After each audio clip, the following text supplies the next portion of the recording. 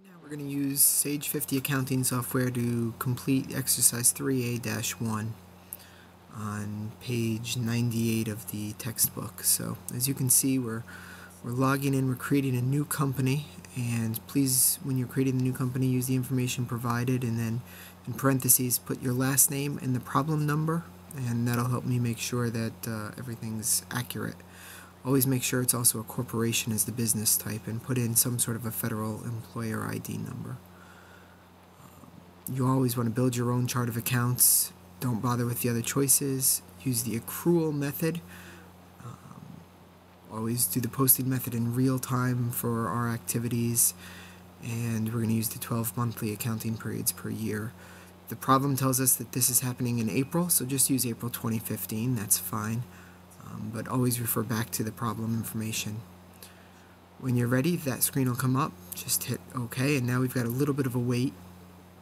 One of the things to keep in mind while you are waiting for this is you're going to start to create a chart of accounts. So I want you to look through the transactions that you're going to be inputting, and I want you to think about the different accounts that you're going to use and that you're going to have to create. So, for example, on line transaction 1 from April 1st, Jamie Moore invested $110,000 in cash and $12,000 in equipment into her new business. So you're going to need a cash account, you're going to need an equipment account, and you're also going to need a J. Moore Owner's Equity, J. Moore Capital account. You will need a building account and an accounts payable for line 2, a truck account and the cash account, which you should have already created, and you're also going to need a supplies account and that accounts payable that you've already done. So those are all the different accounts you're going to need. There should be, I believe, 7 different accounts that you'll be using. So when you get through here, just go ahead and close that down. We're going to go through maintain and go to chart of accounts, and this is where we create those 7 accounts that we're going to need in order to input our transactions. So for account number, we're using that GL number. We're just creating one for each account. So on this one, it's cash. Click save and new, and that'll allow us to create a new account. 112 will be equipment. It's going to be not a cash account, but you can scroll down and check a bunch of the different ones, and this is a fixed asset. We're going to have equipment for long-term use over a long period of time, so that's a fixed asset account. Same thing with the building account, same thing with the truck account, and same thing with supplies account. All those different accounts, again, there are other types of assets, but we're going to stick with fixed assets in this case because we're planning on using these long-term. So we'll just make the last account supplies, call it a fixed asset, save and new. Next we need our accounts payable account, so we'll call it a 211. We'll type in accounts payable, and we'll scroll up on the list up to accounts payable and save that. Last account is the capital account. Remember, it's the first initial, last name, comma, capital, and we're looking for retained earnings for equity. There's 2 other equity ones. Don't use those. Make sure you use retained earnings. Hit save. Once you've created those 7 accounts that we'll need, you can go back, close it, and look at list charts of account. And it brings it right up there for you. You've got all 7 accounts that you created, the description, which is just the name of the accounts. You see what type of accounts they are, and they all should have beginning balance or running balance of 0 since we haven't put in any transactions for them yet. You can go ahead and close that down. We're going to go to Tools, and we're going to scroll down, and we are going to put in some general journal entries. So start with the date, and the problems will give you the date that they occurred, April 1st. Reference is just memo, and from here on in, the computer will autofill that, which is very nice. The software takes care of that for you, autofills it. So first transaction, you know, is cash. You know that you're getting cash, $110,000. You know, here it should be equipment, because Jamie Moore also invested equipment. She invested $12,000 in equipment. And the third part of this is going to be the owner's equity increasing that capital account.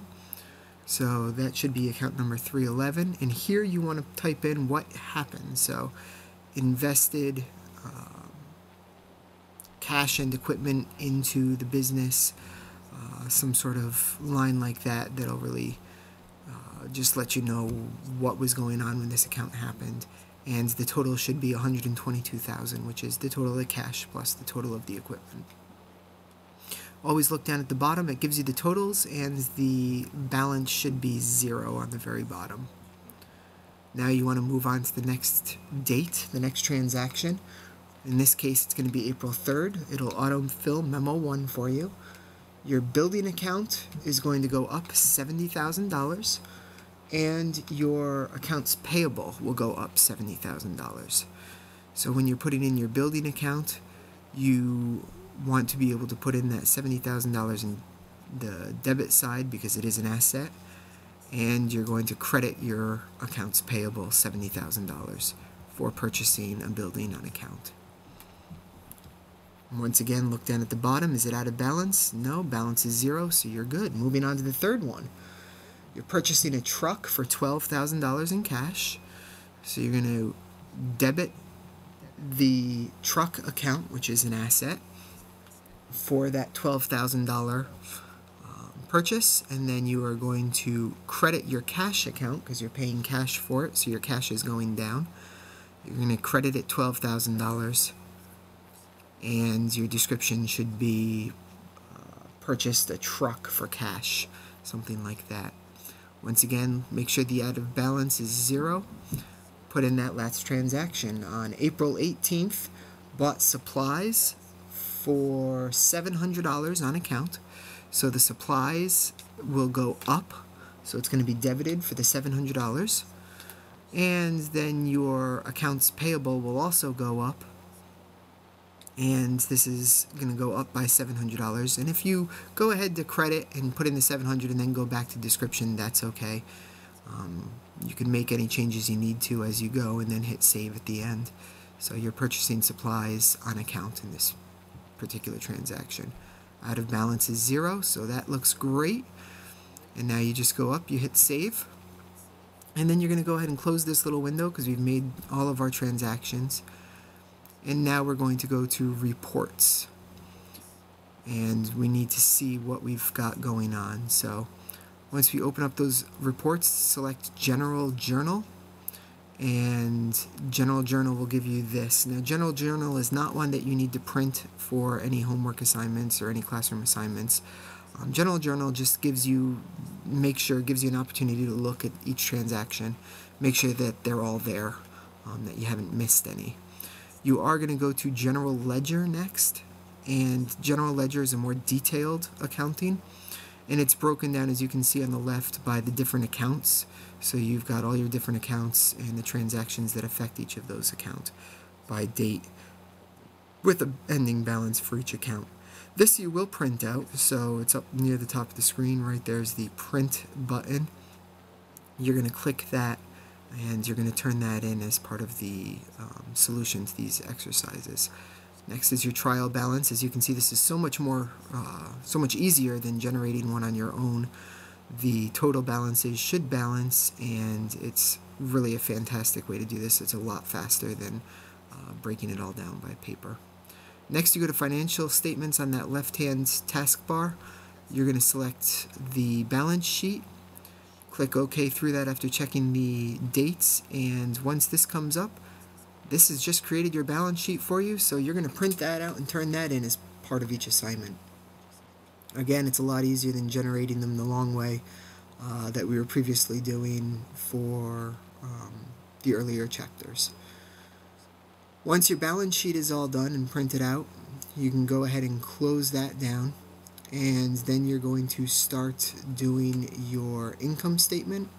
Your income statement is the last financial statement that you'll need for this. For this particular example, there is no income statement because there's zeros because we've had no revenue and no expenses for anything. So everything should be zeroed out here. We're going to print this.